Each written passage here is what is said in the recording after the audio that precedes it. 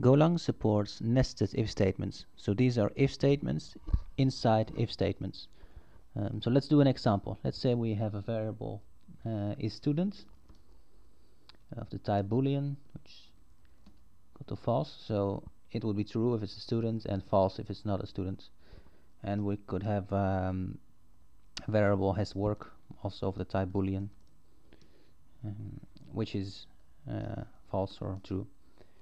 And then we can have an if statement in an if statement. So if student and if is has work, then do something in particular. So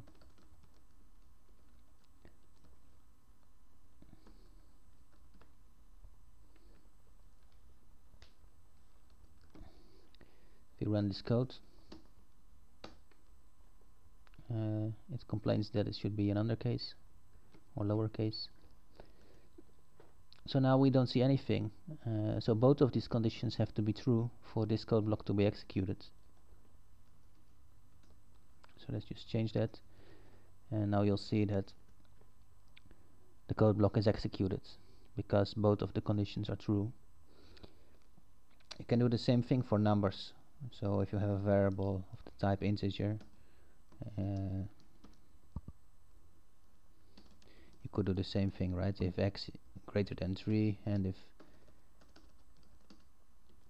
y greater than 3, do something. So let's just print something to the screen.